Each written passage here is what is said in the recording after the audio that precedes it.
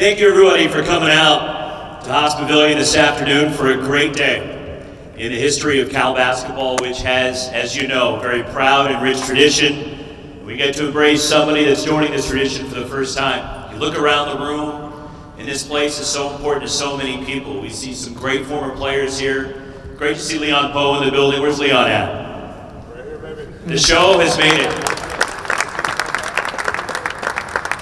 You look up in the rafters, you see the likes of Jason Kidd and Kevin Johnson, all part of this great legacy.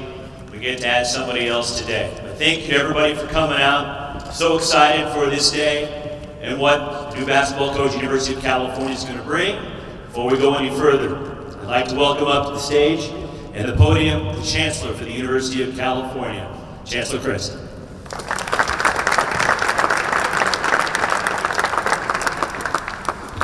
Good afternoon, and thank you for joining us to welcome Mark Madsen as the next head coach of our men's basketball program. As we began our search for this important leadership position, we knew that we needed someone with a hard-to-find mix of skills, experience, and values. Someone who could embrace the unique challenges and opportunities that come with coaching at Cal. Someone with an extraordinary feel and love for the game, someone who knows and can deliver what student athletes need to thrive in class and in competition. Suffice it to say that Mark Madsen has embodied and exemplified these values and attributes throughout his exceptional collegiate and professional careers as a student, an athlete, and a coach. I can imagine no better fit between what we sought and what we know Mark will bring to our university. He's a winner in the full sense of the word. Like Jim Knowlton and I, Mark is also a firm believer in the notion that when done right, intercollegiate athletics provides our student athletes with an exceptional opportunity to participate in a competitive environment that fosters personal growth, leadership, self-discipline, and teamwork. We share the belief that Cal Athletics broadens and enhances Berkeley's comprehensive excellence, even as the program strengthens and sustains the ties that bind together our community of students, faculty, staff, and alumni. For these reasons, and for so many more, Mark, we're fortunate and thrilled to have you here. On behalf of our entire campus community, I want to warmly welcome you, your wife Hannah, and your children into our Cal family. We couldn't be more excited to have you here. Go Bears.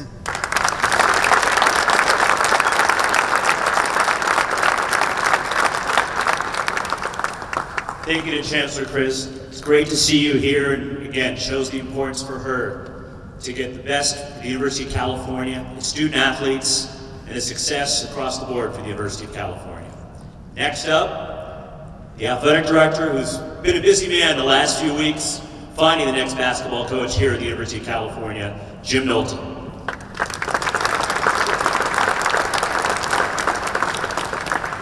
Well, thanks, Roxy, and certainly thanks to everybody for being here today. We are certainly excited, and it's nice to see some of our coaches here who certainly will welcome Mark into the family here at Cal, along with our athletic department, donors, supporters, and so many others, former players.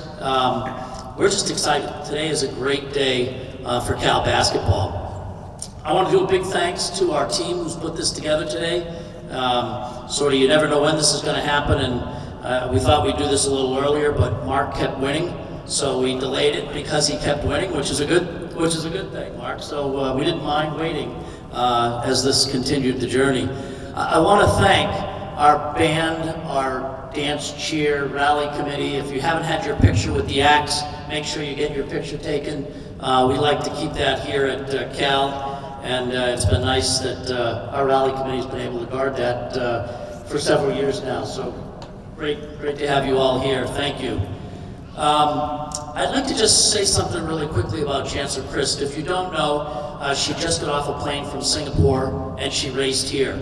So I don't know if she even knows that she's jet lagged right now or not, because her body hasn't told her that she's jet lagged yet. But Chancellor Chris always finds a way to be wherever our students are wherever our student athletes are, and always finds a way to be here at critical moments. And so, Chancellor Chris, I'm grateful. Thank you for being here. Thanks for having your plane get here on time, not being delayed, so we could have you join us today. I'd also like to recognize our new head coach's family who's here, and you know, it's kind of funny because his son Roy is here. Hi Roy, how are you? His daughter Allie, who are with his in-laws Wally and Annette, and you know, maybe Hannah is watching somewhere. She had their 4th child yesterday, so we gave her a pass not being here today. So Mark said Anastasia came into the world yesterday, and he said over 10 pounds, and so, you know, as a 5'8" person, our babies were always 6 pounds, and you know, we thought, wow, these are really big, but a 10-pound baby, congratulations, and we're excited to welcome all the Madsens into the Cal family. I think it's a critical moment for our athletic department and certainly our basketball program. And as we begin an upward trajectory with our new coach, I'm excited at what he's done in basketball, what he's done as a human being, and I'm excited for the group that showed up today and so many more that will join us on this trajectory together. You know, the Cal family is here, and I know the Cal family will be incredibly supportive as Mark begins the business of rebuilding Cal basketball. We did an exhaustive search, and you know, I can tell you we were looking for someone who could develop young men on and off the court, who could recruit at the elite level, who was a skillful tactician, who could connect with our alums, with our fan base, and who could represent Cal in all ways possible. And we had an exceptionally strong field of people who wanted to come to Cal, who wanted to be the next coach, and one name kept coming to the surface over and over and over again, and that was Mark Madsen. And so I talked to a lot of players, former players, alums, coaches, and got a lot of feedback, and I'm grateful for that feedback as I was on this journey, and it made it a lot easier to make this decision based on the feedback from so many. So today we're introducing our new coach, who's an educator and a leader, who was an exceptional college player. We're still trying to determine where he played college. We think we'll figure it out, but it won't be before the end of the day. He played in the league for 9 years, won 2 NBA championships, was an assistant coach in the league for 6 years, coached in the D League, which is now the G League. Everywhere he's been incredibly successful. He was a successful head coach and won 2 conference championships in the last 4 years and was named the WAC Coach of the Year this year. Even more importantly, he is a wonderful, principled human being. He's a family man who loves his players and wins the right way. And so for us, that's exactly in accordance to what we expect and in line with the values of the University of California, Berkeley. So today I'm excited to introduce Coach Mark Madsen as our 19th head coach of our Cal men's basketball program. Mark, welcome to the family. We're excited to have you, and go Bears.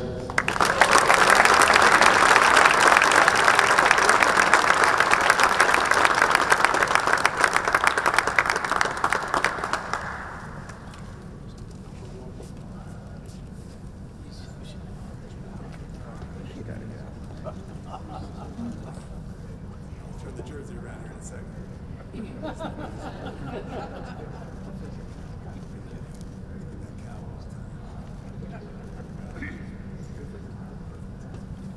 And if you don't mind, I'd like to give you one other uniform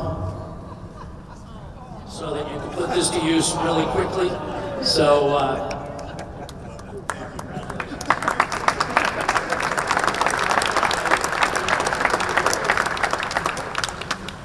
want to start off by just saying thank you, Chancellor, to yourself, and Jim, to you, for the belief and for the opportunity to lead Cal men's basketball. I could not be more excited to be here today. Memories from this gym. The last time I was in this gym, I was coaching at Stanford and an altercation broke out. I ran onto the court to try to break it up. I ended up getting suspended. The time before that, it was an absolute battle, and I was actually a player on the court. It is an honor to be here today. I grew up about 20 miles away in Danville, and I played at Santa Moon High School for kind of an East Bay legend, John Rayner. I have memories of going throughout this whole area, and Leon knows all the high schools out here. I've had battles at Reardon, at De La Salle, Mitty, and so it's very exciting for me to come back. Hannah was dying to be here. Even after she had the baby, she was trying to find a way to come, and I said, hey, you need to recover right now. But she sends her love and her excitement to the Cal community. My sister, growing up, she used to always try to make her way over to Berkeley, and she would come home oftentimes with a couple slices of Zachary's pizza. I'm the 5th of 10 kids, and I have to say there were plenty of fights as far as who was going to get those slices of pizza. I want to turn the clock back to 1992.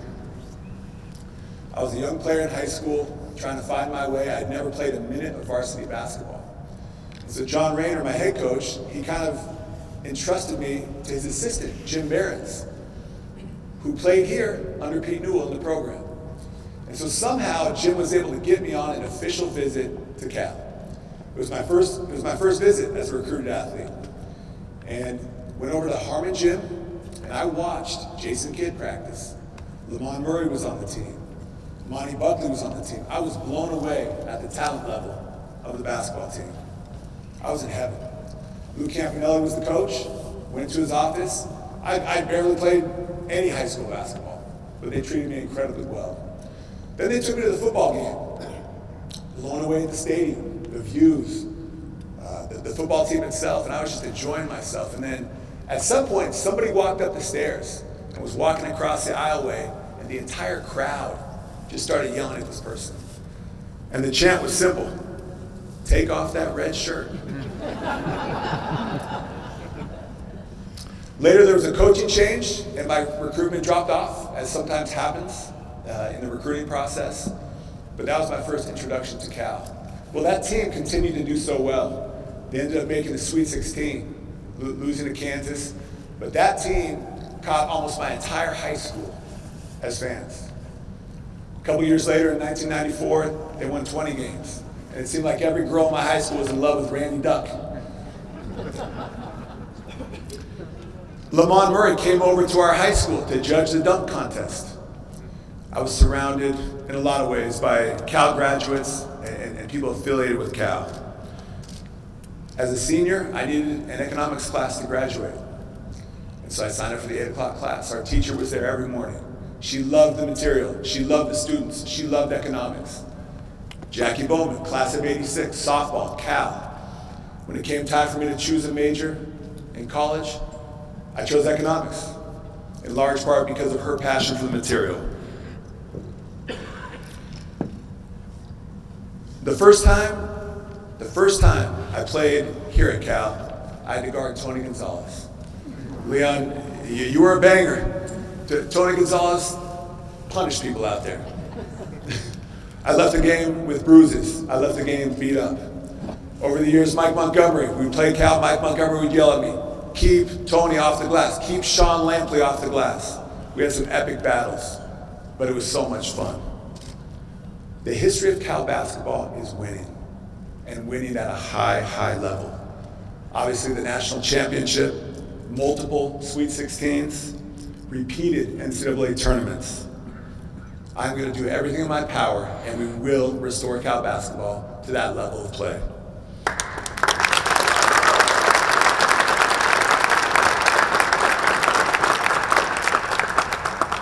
We will recruit and develop great players. Players like Leon Poe, players like Jaylen Brown, Kevin Johnson, Sharif Abdur-Rahim, Jerome Randall, Sean Marks, and the list goes on. The plan for success. We will focus on several pillars and make that our hallmark. To begin with, recruiting.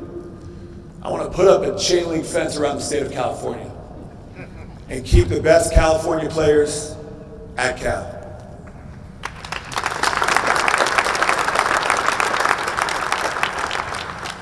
We will be aggressive in the transfer portal. When players enter that portal that are great basketball players and great students, we're going to be all over them. We are going to be all over them, and we're going to bring them here to Cal. We will recruit nationally and internationally and have great success doing that. Player development. Player development will be a hallmark of what we do here.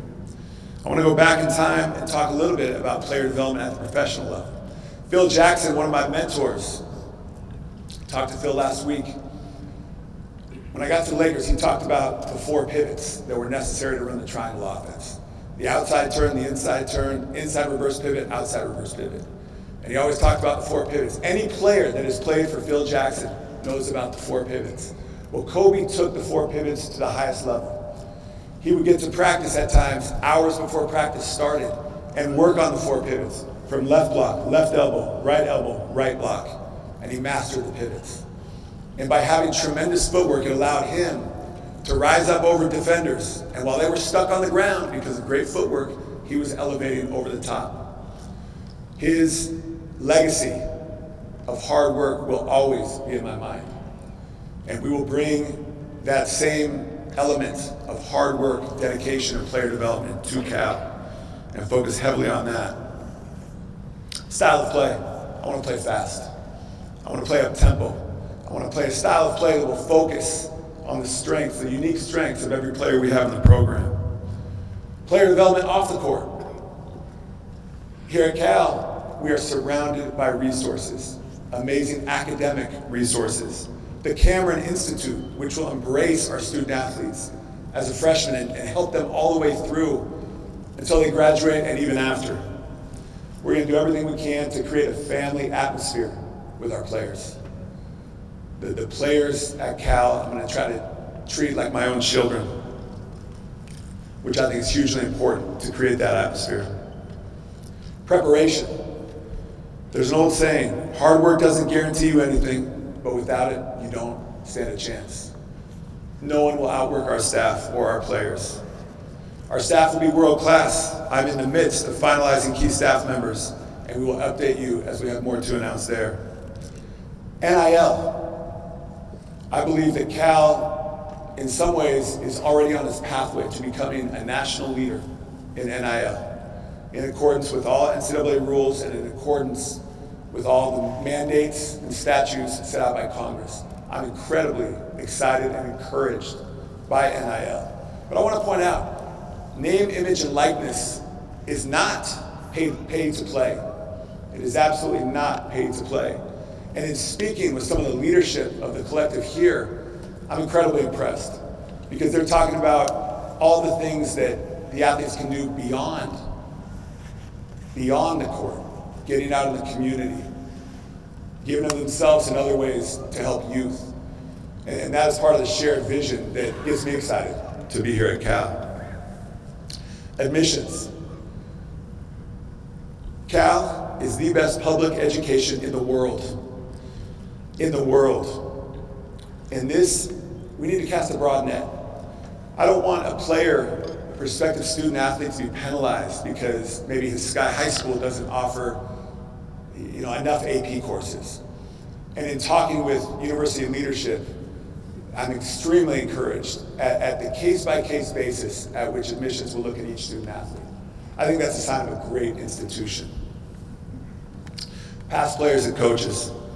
I've been mentored by great coaches and great players, and I stay in touch with them, and they're my friends. And I will draw on each of them as we embark on this journey together. There's absolutely no reason why Cal basketball cannot be restored to the rich tradition that has been such a part of this university and this athletic department. But it's going to be a team effort. It's going to be collaborative. We're going to work together. It's going to involve admissions, leadership, alums, donors, boosters, and we're going to do it together. I have a vision in the not too distant future of hanging banners here in Hospitalian. I have a vision in the not too distant future of traffic jams in the Caldecott Tunnel coming across the bridge, of people coming here to this arena to watch this style of play and this brand of basketball and the players in the Cal program. I have a vision of greatness with Cal basketball. I could not be more excited to be here today. Thank you so much.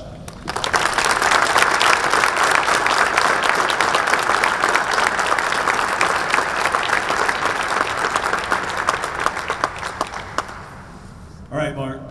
Roxy. We'll now put you on the spot here. You're in the hot seat. Let's go. Okay.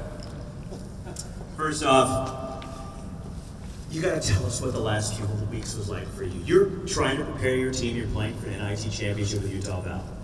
Your wife is due like any moment. Literally, I was sitting with you in Boulder, Colorado about a week and a half ago.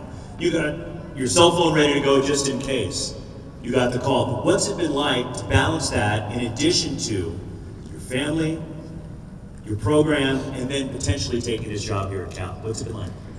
No, it's been a whirlwind. It's been a whirlwind. Before the Colorado game, we were within a couple of days of the due date. And, you know, of our 3 children that have come, they've all come at night. And so, really, we got to a point where we said, I wasn't going to be gone nights. And I almost didn't go to the Colorado game. Our associate head coach almost coached it. But it's been so exciting. You know, yesterday when the baby got close, I was incredibly excited. And, you know, for our kids to be able to meet her yesterday was a great moment in life. Coming back to the Bay Area, where you had so much success as a player here in the East Bay, and of course at the junior university over across the Bay. But what's it like for you to come back to the Bay Area?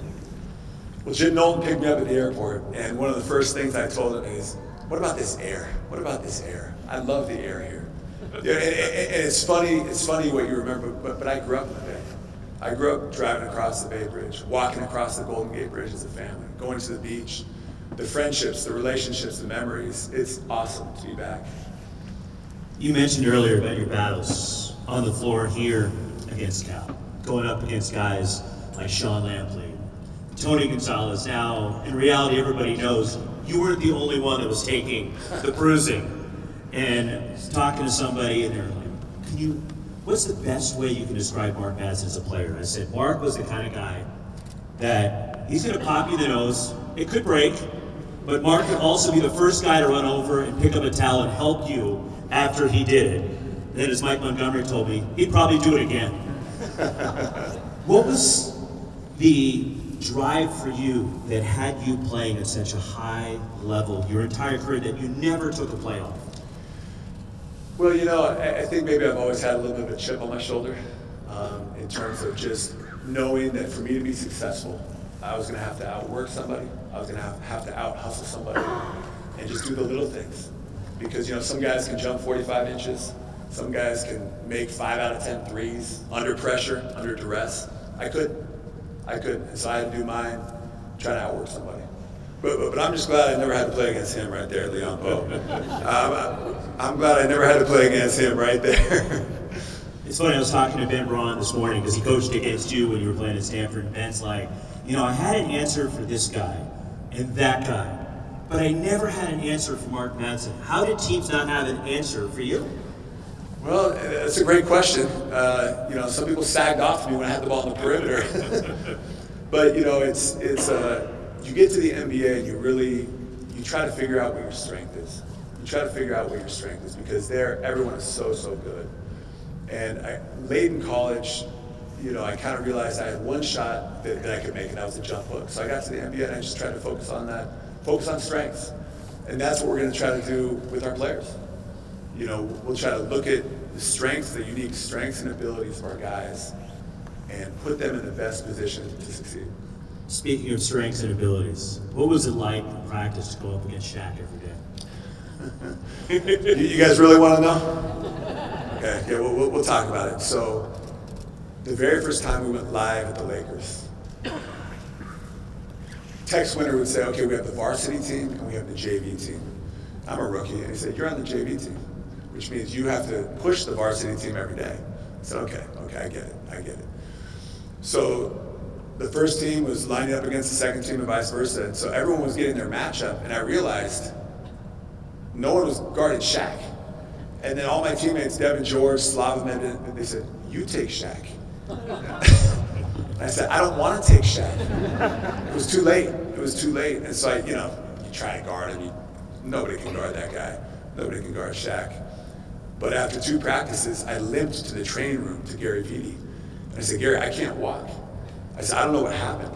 And he said, I've seen this a million times. Shaquille just puts people out of commission. He just put you out of commission. Took 2 weeks and I was back out there. And then you were back for more. Yeah, I was back for more, but you always hope that he was in a good mood when he was practicing against you. So speaking of those Laker days, you became an internet sensation for your masterful dancing at the championship parade. Where did you learn those great moves? Well, let me start by saying, in this day and age, if people remember me at all, I'm just flattered people remember me for anything. But I never had too much rhythm, so you know, my wife's trying to teach me a little more rhythm. We'll see if she can do it. How much flack did you take from your teammates after that? I wasn't the only one down there dancing, Roxy. There were a lot of guys dancing. They just picked the one guy that didn't have quite the rhythm that everyone else had. So earlier you brought up the chant that Cal people like to do, right? Take off that red shirt. First off, I've never seen you look so good in the blue and gold. But are you going to have like a fire sale or a garage sale to get rid of all your cardinal and red stuff? You know, I can't tell you how excited I am to dive in here at Cal. I love my alma mater. I had a great experience there. But it's about building Cal and getting Cal back to where Cal belongs basketball-wise. And just couldn't be more excited about it. You had some choices and options. You were doing a great job developing that Utah Valley program, had success in the postseason, and you had a great situation there. You were appreciated, and I know you talked about, when we were talking about your program at Utah Valley, how much you love the kids, love the community, love the department, how much support you got there. What was it about this job? Why was Cal the right spot for you? You know, in every phase of the interview process with Jim Knowlton, I got more and more excited about this job. I mean, having grown up here, I truly believe that Cal is a sleeping giant in terms of men's basketball. And each time I talked to Jim, we talked about more and more details from, you know, the current roster to admissions to NIL to the history and the tradition of the players and the coaches that have been here. This is a sleeping giant. This is a program that can be a nationally ranked program year in and year out. That's what got me excited. Well, you're now the head coach of the Sleeping Giant. Congratulations, Mark. Great to see you in blue and gold finally.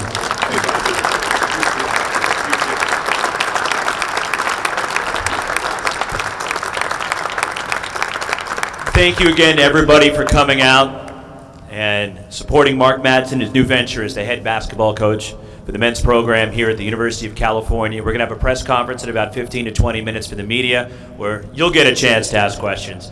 But thanks again to everybody for coming out here today. Go Bears.